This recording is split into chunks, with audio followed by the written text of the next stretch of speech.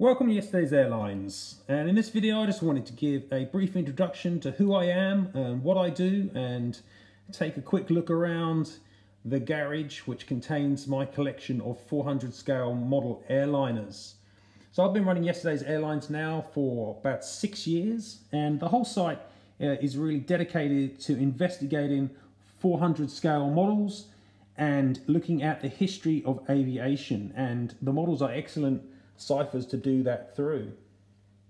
So I started collecting about 10 years ago, and as you can see, this is a tiny portion of the fleet. It's gotten a bit out of hand and now wraps around most of my garage, and there are about 2,000 or so 400 scale model airliners here. So what I'm going to do in this video is just take a very quick look around and give you a brief tour.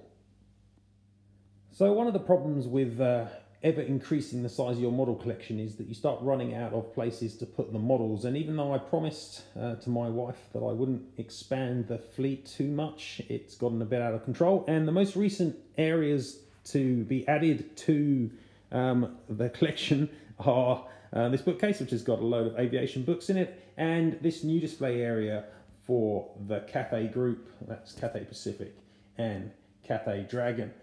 So that is the most recent area that has been added on to the fleet and is off to the left-hand side of the majority of the models.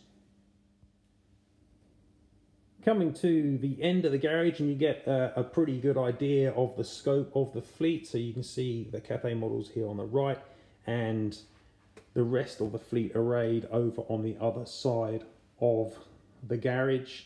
The fleet is organized primarily by geographical region. So what I'll just do is very quickly give a whistle-stop tour of each of the cabinets. Now, the first cabinet here is containing, as you can see, mainly at the top, airlines of the Hainan Airlines group, and beneath those we've got some Chinese cargo airlines, and then we move into the rest of Southeast Asia.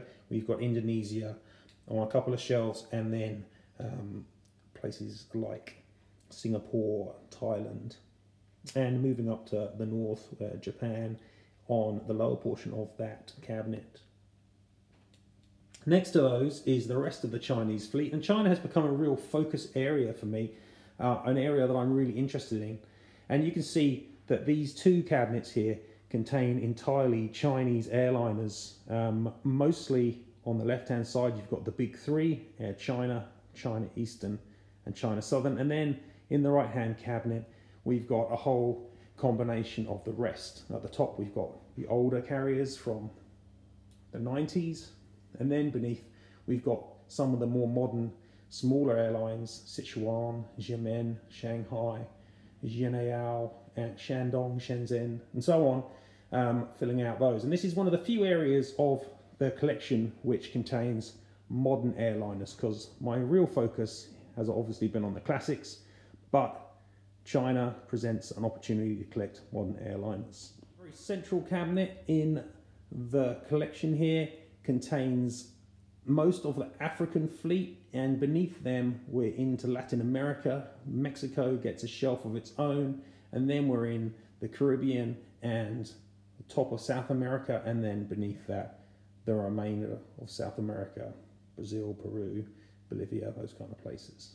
Moving along, and the next cabinet contains North Africa. It also moves across the Middle East and takes in Iran and Afghanistan until you're getting across to the Indian subcontinent and Bangladesh. Beneath that, we've got the Canadian fleet. Next, we're moving back towards Europe.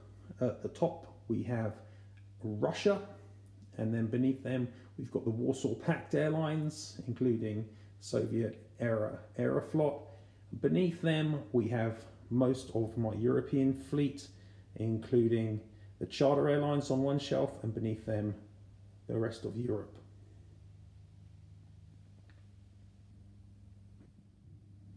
course, being British, I couldn't not have a cabinet for the UK, so this entire cabinet contains British airliners through their eras, through the 60s with British Eagle, down to more modern charter airlines at the bottom, like TUI. A standalone cabinet in the collection is this little one on top of a load of more books and magazines, and this contains manufacturer house colours.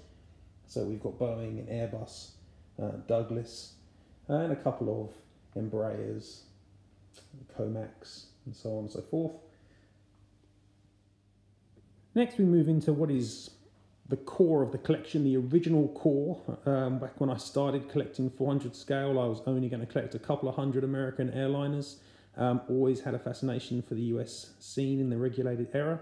Obviously that didn't quite pan out, and we've got 4 little cabinets here of US airliners nowadays. In this tall cabinet, it's American Trunk Airlines, Pan Am, TWA, American, United, Eastern, National, Northwest.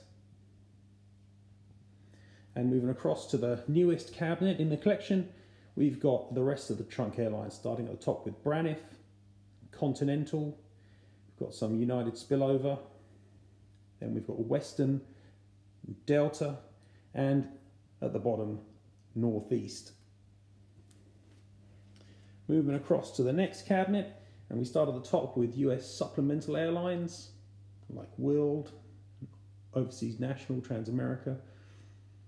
Then moving down, we've mainly got local service airlines, Piedmont, Allegheny, US Air, Bonanza, West Coast, those kind of airlines, Southern Frontier, Trans-Texas, Republic.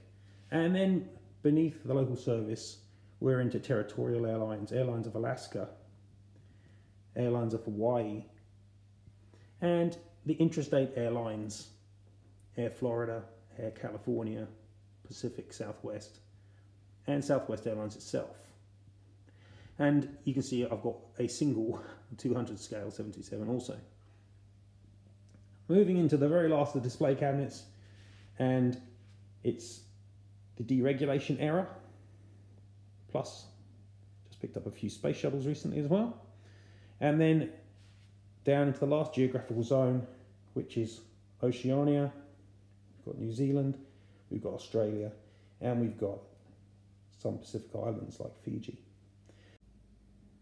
Of course, yesterday's Airlines is far from just about the models themselves. I've also got a couple of airport dioramas which I've designed, and I don't get enough time to put the models on and actually take photos and things, but I hopefully will in the future. The first one is what I've called Right Field, which is based loosely on Atlanta of about 1959, and you can see it's got only a couple of air bridges, mainly designed to handle piston prop liners, DC-6s and such.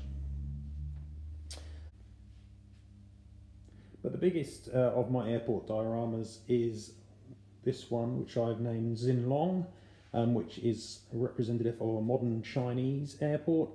You can see it's got 2 terminals, Terminal 1 with 2 piers, and Terminal 2 with 3 piers, and a control tower. So, you know, I've been gradually building up these models and the airports and the collection, you know, for nearly a decade now, and this forms the basis of what I use to talk about the models and talk about the industry at the website.